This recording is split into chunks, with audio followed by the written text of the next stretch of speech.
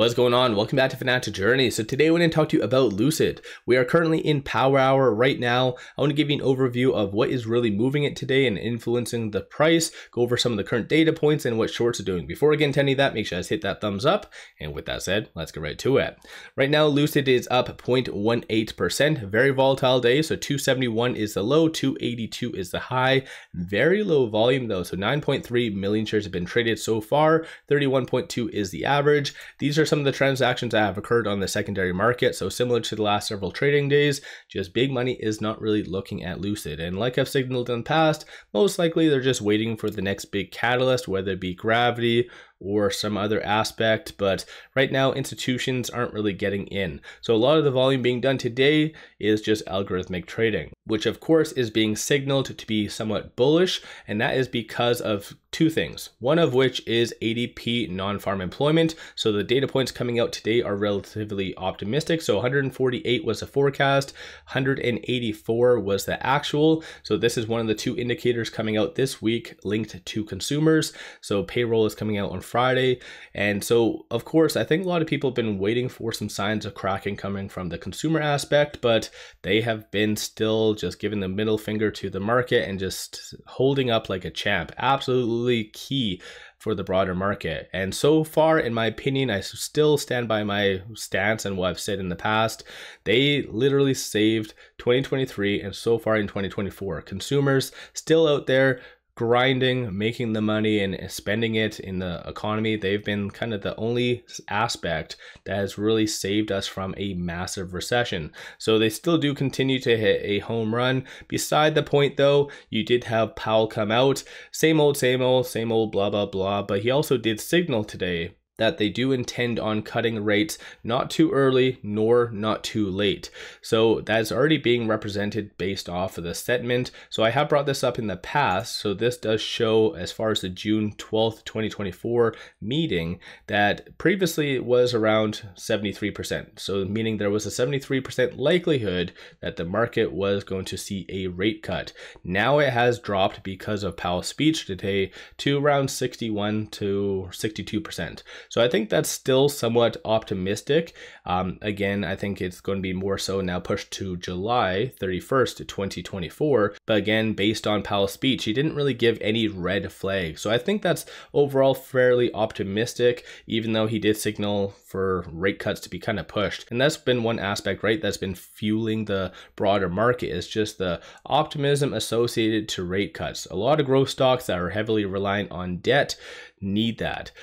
Like, not every stock out there has a good old big brother behind them that's willing to just funnel as much money as necessary to ensure that the underlying business is going to be a success. So Lucid is very lucky. And as I've said in the past, if Lucid did not have their current circumstances and who supports them right now, they would be easily a $1 stock or possibly even less. So again, the circumstances around Lucid are very beneficial for at least a long term. Today, there has been no news from Lucid whatsoever. As far as SEC filings, there was two. So there was a Form 4 and a 13D/A. So both are kind of linked. It just ultimately shows the convertible A shares, which were announced, I think, a week and a half ago, are processed. So all in all, kind of good stuff. So I think this is, no matter what, a good thing. I'm not really going to talk on the preferred shares, get into nitty gritty of that. I've already done more than enough videos all about that. But most likely what you will see next is another SEC document just registering the actual shares that these preferred shares are going to be converted into eventually, right? So not anytime soon. So probably a couple of years down the line, but regardless, they will probably be re-registering it. So let me know your thoughts on that. Moving on to some data points. So shorts are increasing. So 345.96 thousand shares are being increased. 29.57% of the free float is being shorted. And that works out to be 262.1 million shares overall are being shorted. Cost to borrow average is 29.05% and utilization is 100%. So based on everything that's coming out today, this is somewhat bearish news and bearish data points. So again, you can't win them all. Shorts have been somewhat decreasing over this last couple of days. So I think it was kind of due for them to increase in some fashion or something like that. But a lot of the other data points are looking somewhat optimistic. So when it comes down to options, right now, $241,000 in calls being purchased versus 172 in puts. Sentiment wise, 48% of all the options being done today are optimistic. So looking at a lot of the other EVs and growth stocks, like they do not have bullish options. So I think in reality, this is where you are seeing a sense of optimism. And a lot of people know that something big is going to be coming from Lucid. They just don't know when. And institutions at the same time, I feel like are waiting for the exact same thing. So once something comes out, then you are going to see a rush of value investors. Technicals will kind of signal the same thing, but of the call options that are being purchased, you do see a consensus for it to be above $3 by the end of, it looks like within the next couple of weeks. And then looking at puts, you do see a consensus for it to be sub 250. So I do feel like that's a pretty good risk versus reward. Looking briefly at the dark pool though, that has been very quiet. Usually this exchange is used by larger institutions and shorting, but shorts haven't really been doing big moves. So couple, like even 1 month ago, they were doing like 4 million swings almost every single day.